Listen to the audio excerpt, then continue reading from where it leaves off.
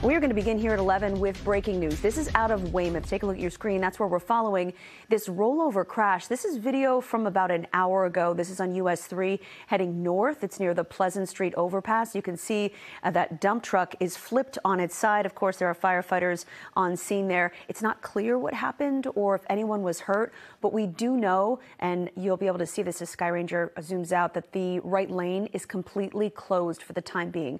So expect traffic delays if you're headed in that direction there, 3 north in Weymouth.